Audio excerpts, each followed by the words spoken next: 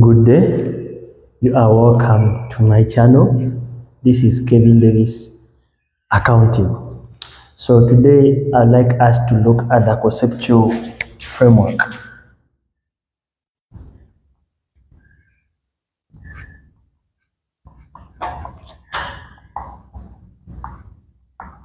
Framework for financial reporting.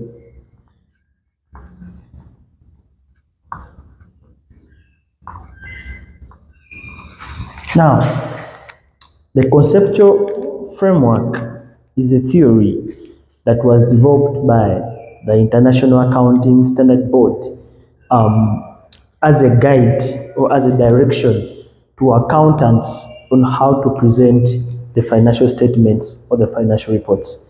Therefore, this conceptual framework was brought about by the ISB, and the ISB is the International Accounting Standards Board. So sometimes you are going to find that they're going to call this conceptual framework as the ISB's conceptual framework. Now, the conceptual framework is really all highly examinable. You know, this is something you need to understand as a pillar, especially in financial reporting. So it is highly examinable in undergraduate, postgraduate, and also professional courses. So this is something you should understand clearly, and later on it will help you also earn some good marks in your final exam. Now, when it comes to the conceptual framework, the conceptual framework is a theory, like I've told you, that is there to guide accountants on how to prepare or present financial reports. You know, for example, we have in the different places in the world, every organization is doing accounting. Okay, now since every organization is doing accounting, this board comes up with a certain procedure, you know, the standards. So it ensures that the standards are the same, however much everything that they're doing might be different, but now there's an harmonization by the standards. So that's why when you go to any other parts of the world, anywhere, you find out that these people are doing a lot of accounting, but still they are following the same standards. So the conceptual framework is a bit broad, and it really needs to take some time to understand it. Now I'm going to look at the purpose of the conceptual framework, the items that are being involved in the conceptual framework, which are about 7. I'm going to mention them. We are going to look at the components of the financial statements. We are going to look at the elements of the financial statements, etc., as we shall see. So, the conceptual framework, it needs you to, as I'm going to give it to you here, there's nothing much that will change. So, your role is all about understand and reproduce it in the paper. So, let us look at the purpose of the general or purposes of the conceptual framework.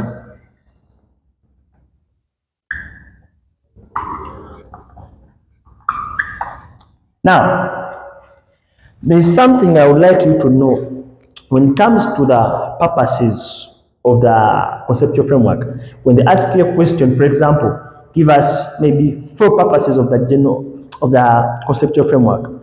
Now, this is one thing you should know when you're answering such a number. The very first point you say assists. Okay. The second point you say assists. The third point you say assists. So that means the conceptual framework is there to assist. Okay. So when I talk about assisting, it means it's not the leader necessarily, no, but it's there to act like an assistant to the leader. So now, if the leader is IFRS, you know, the International Financial Reporting Standards, or the International Accounting Standards, this one is there to assist the leaders, you know. So it assists the IFRS to achieve its goals. So this one is there to assist. Now, everything that we are going to give you here, or anything that comes with purpose, it starts with assist. Therefore, we are going to see how it assists. So just understand that whenever they ask you of the purposes of the conceptual framework, the very first thing that you should take into your mind is that it assists. Okay. Now, I'm going to explain this, but because of the length of the purposes that I'm going to under the conceptual framework, I might not write them down. So I'm going to project them on your screen so that you can have an understanding of them. Now, I'll just be explaining as I project on the screen. All right. So, purposes of the conceptual framework. So they are saying it assists the ISB in the development of future accounting standards and in its review of existing accounting standards. So, the conceptual framework is there to assist the International Accounting Standards Board in development of future accounting standards and reviewing those which are existent. So that means they look at those accounting standards which are there.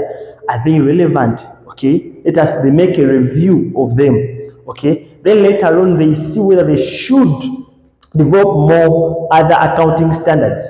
So now that one comes out because of the help of the conceptual framework. All right. Then the next point they are saying they assist the ISB by providing a basis for reducing the number of alternative accounting treatments. Now, look at this. They are saying that it assists the ISB in creating a basis for reducing the number of accounting treatments. Sometimes we might have quite a number of accounting treatments. For example, we have the International Accounting Standard 2, the IS2. We used to have so many ways of calculating for inventory. We used to have the FIFO, first in, first out, LIFO, last in, first out. We used to have simple average, weighted average. But you see, now the LIFO was scrapped off. Okay. Now this one came up because of the conceptual framework. So it was scrapped off, and now there's a limitation when it comes to IS2. So now it means that one also creates a basis for comparability. Because, for example, if they say organizations are using maybe FIFO, so you find out that many organizations are using FIFO, so it can cause a bit of comparability within these firms. Okay, so that's one other point. Then another point says assists national setting bodies in developing national standards. It assists national setting bodies in developing national standards. Now, when it comes to this, we are looking at the countries. Okay, so the countries, for example, different nations, they have different bodies. For example, in Uganda, we have the ISPAO, the Institute of Certified Public Accountants, Uganda. We can also have Chartered Accountants, Kenya, Nigeria, UK, whatsoever. These are regional bodies. These are national bodies. So now, the ISB, or the conceptual framework, is that assists national bodies in setting national standards.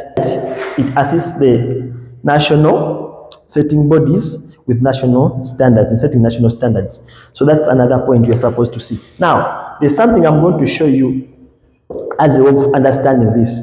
So the next point says, assists accountants to apply relevant accounting standards in preparing financial statements and in dealing with topics that do not form the subject of international accounting standards. They're saying it assists accountants to apply relevant accounting standards in preparing financial statements. Now, the conceptual framework is going to help accountants, of course, to apply the required standards, the necessary standards as when they are preparing the financial statements. Okay, so it helps accountants to understand the standard they should apply, because it's one thing for you to just prepare financial statements without a standard. But then, like I said, this is a guide. So as you are preparing the financial statements, you understand which standard you're supposed to use, which standard you ought to use. Now that's the accountants. Then the next point says, assist accountants in forming opinion as to whether financial statements conform with relevant accounting standards. Now, remember, at the end of the day, especially when it comes to the auditors, after us auditing the financial statements, we are required to give an opinion of the financial statements. Now, Through the conceptual framework, we understand that we come to know that whether these financial statements were prepared according to the right standards, and then we shall give an opinion, because it's not only enough for you to audit, but after you auditing, you're supposed to give an opinion of the financial statements. So therefore, it means that through the conceptual framework, this is going to help us, the accountants and the auditors as well, to give an opinion of the financial statements of the business. All right. Then the next says, assists users of financial statements in interpreting the information contained in financial statements prepared in conformity with the international accounting standards. Now, of course, now we understand that when these financial statements are being given out, we have users of financial statements. So it's one thing for you to prepare financial statements, and it's another thing for the users to understand these financial statements. Of course, the accountant is going to prepare them, but we have the various users, as we're going to see in our videos, like the lenders, the investors, the management. It's another thing for them to understand the financial statements. So this conceptual framework is there to help the users of the accounting information to understand, okay, to understand the financial statements which have been prepared. Now, look at this. If you check back in our how I've listed them, the first one, it was to assist the board, of course, the ISB. It was to assist the board in developing new standards and reviewing those which are existing. Then the next one was also to help the board in creating a basis for the reducing or for the reduction of the accounting treatments. So that means the board, we have 2 points concerning the board. Okay, I'm just giving some scenario whereby you can easily memorize this thing that I'm giving you. So that means the very first point was about the board. The next point was also about the board. Okay, then the next point was about the national body. Remember, we talked about the conceptual framework assisting the national setting bodies with national standards. Okay, so that means the national body comes in here. Okay, then the next we saw accountants coming in, okay, to see that they prepare financial statements according to the relevant standards. Then also still we saw that it helps accountants to give an opinion on the financial statements. So that means it helps accountants twice. All right. Then later on we saw the last group was the users. So it helps them once. So it helps the users to understand the financial statements which have been presented. Then it helps accountants in giving an opinion. It helps accountants in making sure that they prepare the financial statements in accordance with the relevant accounting standards. It assists the national body in setting national standards, and also the ISB in reviewing and developing future accounting standards, and also in regulating or creating a basis for the reduction of accounting treatments. That's what they call the purpose of the conceptual framework. That's how easy it is. It's not complicated, it's easy. So I just created the basis for you to understand how it goes, and I believe now it's very, very understandable. So that's what they call the purposes of the conceptual framework. So we are done with the purposes of the conceptual framework. Now, allow me to talk about something we call components of financial statements. Now, some people tend to confuse the components of financial statements with the elements of financial statements. These two things are different. So sometimes when they ask the elements of financial statements, some students prefer giving components of financial statements, yet these things are different. So when it comes to the components of the financial statements, the conceptual framework states that we are supposed to start them with the word statement. So the very first one is what they call a statement of profit or loss and other comprehensive comprehensive incomes. Okay, that's the first one. Then the next one is what we call the statement of financial position. Then the third is what we call a statement of changes in equity. Then we have the statement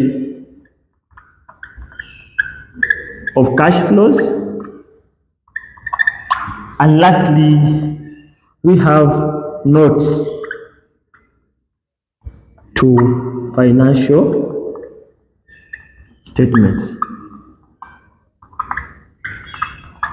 Notes to financial statements. Now, when you can see this is a statement of profit or loss and other comprehensive incomes. Now, look at this.